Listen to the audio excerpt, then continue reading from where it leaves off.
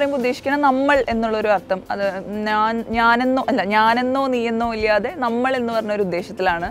ഒരു സൗഹൃദത്തിനെ ബേസ് ചെയ്തിട്ടുള്ളൊരു സിനിമയാണ് നാം എന്ന് പറയുന്നത്. Purely friendship. അതിൽ രാഷ്ട്രീയമോ അല്ലെങ്കിൽ പ്രണയമോ അങ്ങനെയൊന്നുമില്ല. ഫ്രണ്ട്ഷിപ്പ് മാത്രമാണ്. റിയൽ ലൈഫ് പറഞ്ഞ പോലെ റിയൽ ലൈഫ് ഇൻസിഡൻ്റ് ആണ്. ഒരുപാട് നല്ല ഫീല് നൽകുന്ന ഒരു സിനിമയായിരിക്കും, അല്ലെങ്കിൽ ഉറപ്പുണ്ട്. സ്റ്റുഡൻസ് പോലെ തന്നെയായിരുന്നു ഞങ്ങൾ. എനിക്ക് തോന്നുന്നു ഞാൻ ഈ 4-5 പടങ്ങൾ ചെയ്തതിൽ എനിക്ക് ഏറ്റവും ഇമോഷണലായിട്ട് ബോണ്ടിങ് ഉണ്ടായിട്ടുള്ള ഒരു സെറ്റ് നാം തന്നെയാണ്. ഒരുപാട് നല്ല ഫ്രണ്ട്സിനെ കിട്ടി. അതായത് എനിക്ക് തോന്നുന്നു സിനിമയിൽ എപ്പോഴും നമുക്ക് അങ്ങനെ ലോങ് ലൈഫുള്ള ഫ്രണ്ട്ഷിപ്സ് ഉണ്ടാവാറില്ല. എനിക്കുണ്ടായിട്ടില്ല, അക്കോർഡിംഗ് ടു മീ ഉണ്ടായിട്ടില്ല. പക്ഷെ നാമിൽ എങ്ങനെയാണെന്ന് വെച്ചാൽ ഈ സിനിമ കഴിഞ്ഞിട്ടും ഷൂട്ടിംഗ് കഴിഞ്ഞിട്ടും അവരായിട്ട് നല്ല ബന്ധമുണ്ട്. ഞങ്ങൾ ഇടയ്ക്കിടയ്ക്ക് മെസ്സേജ് ചെയ്യും, വിളിക്കും, ഞങ്ങൾ മീറ്റ് ചെയ്യും. അങ്ങനെ നല്ലൊരു ഇപ്പോഴും അങ്ങനെ തന്നെ പോകുന്നുണ്ട്. ഏറ്റവും വലിയ എക്സൈറ്റ്മെൻറ്റ് എന്താ വെച്ചാൽ മലയാളത്തിൽ ആദ്യമായിട്ടാണ് ഗൗതം സർ അഭിനയിക്കണേ. അപ്പോൾ അതുകൊണ്ട് എല്ലാവരും ഉറ്റുനോക്കുന്ന ഒരു സിനിമയായിരിക്കുമെന്ന് വിചാരിക്കുന്നു. പിന്നെ അദ്ദേഹം ഇത് തിരഞ്ഞെടുക്കാൻ കാരണം എന്താ വെച്ചാൽ ഒരു റിയൽ ലൈഫ് ഇൻസിഡൻ്റ് ആണത്. പിന്നെ ജോഷി സാറിനെ നന്നായിട്ട് പരിചയമുള്ളൊരു വ്യക്തിയാണ് എന്താ പറയുക ഗൗതം സർ. അപ്പോൾ എല്ലാവരും ഉറ്റുനോക്കും. അത് തന്നെയാണ് ഏറ്റവും വലിയൊരു ഹാപ്പിനെസ് എന്ന് പറഞ്ഞു കഴിഞ്ഞാൽ. പിന്നെ ഇത്രയും വലിയൊരാള് ഭാഗമായ ഒരു സിനിമയിൽ ഭാഗമാവാൻ പറ്റുക എന്നുള്ളത് വേറൊരു ഹാപ്പിനെസ്.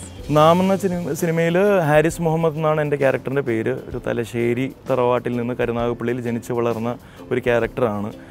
അതിന് ശരിക്കും ഞാൻ അഭിനയിച്ചു കഴിഞ്ഞപ്പോൾ എൻ്റെ കൂടെ തന്നെ ഒപ്പം പഠിച്ചിരുന്ന പല സുഹൃത്തുക്കളും അങ്ങനെയുള്ളവരുണ്ടായിരുന്നു. അതായത് വലിയ വെൽ ഓഫ് ഫാമിലിയിൽ നിന്ന് വരികയും എന്നാൽ അതിൻ്റെയൊന്നും എന്താണ് പണക്കൊഴുപ്പിൻ്റെ ജാടയൊന്നും ഇല്ലാണ്ട് നമ്മൾക്കൊക്കെ ആവശ്യത്തിനും അനാവശ്യത്തിനുമൊക്കെ പണം തന്ന് സഹായിക്കുന്ന ഒരുപാട് സുഹൃത്തുക്കൾ നമ്മുടെ ജീവിതത്തിൽ പല കാലഘട്ടങ്ങളിൽ വന്നു പോയിട്ടുണ്ടാവും. ഒരുപക്ഷെ സ്കൂളിൽ അല്ലെങ്കിൽ കോളേജിൽ അല്ലെങ്കിൽ വർക്ക് ചെയ്യുന്ന പല സ്ഥലങ്ങളിൽ. അങ്ങനെ ഒരു കഥാപാത്രമാണ് ശരിക്കും ഇതിൻ്റെ അകത്ത് ഞാൻ അവതരിപ്പിച്ചിരിക്കുന്നത്. അതായത് സുഹൃത്തുക്കൾക്ക് വേണ്ട പല കാര്യങ്ങൾ ചെയ്തു കൊടുക്കുക, പല ആവശ്യങ്ങൾ ചെയ്തു കൊടുക്കുക എന്നുള്ള അങ്ങനെയൊക്കെ പോകുന്ന ഒരു ക്യാരക്ടറാണ് ഇതിൻ്റെ അകത്ത്. എൻ്റെ അത് ക്യാരക്ടറുമായിട്ട് അല്ലെങ്കിൽ ഇതിനു മുമ്പ് വന്ന ശംഭു എന്ന ക്യാരക്ടറായിട്ടോ അല്ലെങ്കിൽ നേരത്തിൽ വന്ന ക്യാരക്ടറായിട്ടോ ഇതിന് ഒരു ബന്ധവുമില്ല. വേറൊരു ക്യാരക്ടർ തന്നെയാണ്, ഒരു കാം ആൻഡ് ക്വയറ്റ് ആയിട്ടുള്ളൊരു ക്യാരക്ടർ. അത് വ്യക്തിപരമായിട്ട് എനിക്ക് വലിയൊരു അനുഭവമാണ്.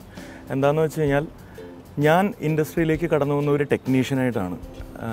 2009 ആണ് ഞാൻ ജോയിൻ ചെയ്യുന്നത്. ഞാൻ മദ്രാസിലായിരുന്നു. ഞാൻ അൽഫോൺസും മദ്രാസിൽ ഇവിടുന്ന് ഡിഗ്രിയൊക്കെ കഴിഞ്ഞിട്ട് ഞങ്ങൾ മദ്രാസിലേക്ക് ചേക്കേറി. അവിടെ SI school of audio engineering എന്ന് പറഞ്ഞൊരു സ്കൂളിൽ പോയി ഞാൻ ഓഡിയോ എഞ്ചിനീയറിംഗ് ചേർന്നു. അൽഫോൺസ് ഡിജിറ്റൽ ഫിലിം മേക്കിങ്ങിന് ചേർന്നു.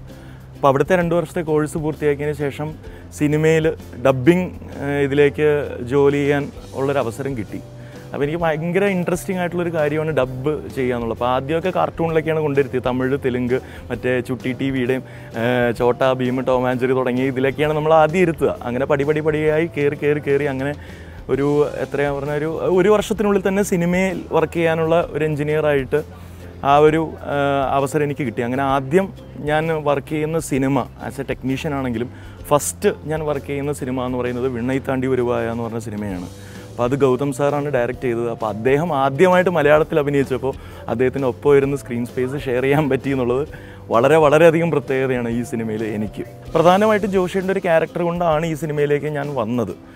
എന്താണെന്ന് വെച്ച് കഴിഞ്ഞാൽ നമ്മളെയൊക്കെ പോലെ തന്നെ അദ്ദേഹം കുറച്ച് എക്സ്പീരിയൻസ്ഡാണ്, നമ്മളെക്കാൾ കുറച്ചും കൂടി പ്രായമുള്ളൊരു വ്യക്തിയാണെന്നുള്ളത് മാത്രമേ ഒരു വ്യത്യാസമുള്ളൂ. ബാക്കി എൻ്റെ അടുത്ത സുഹൃത്തുക്കളോട് ഇടപഴകുന്ന പോലെ തന്നെ അദ്ദേഹത്തിനോടും പല കാര്യങ്ങൾ സംസാരിക്കാനും സിനിമയെക്കുറിച്ചുള്ള ഈ സിനിമയെക്കുറിച്ചുള്ള പല സീനുകളെക്കുറിച്ചും പല കാര്യങ്ങളും എല്ലാം ഓപ്പണായിട്ട് നമ്മൾക്ക് ചെവി തരുന്ന ഒരു സംവിധായകനാണ് ജോഷിയേട്ടൻ. അപ്പം അതിൽ വലിയ വ്യത്യാസം എനിക്ക് ഫീൽ ചെയ്തില്ല. അദ്ദേഹത്തിൻ്റെ ഒരു ഇൻട്രസ്റ്റ് ഈ സിനിമയിൽ അത്ര പാഷനേറ്റാണ് പുള്ളി സിനിമയെക്കുറിച്ച്.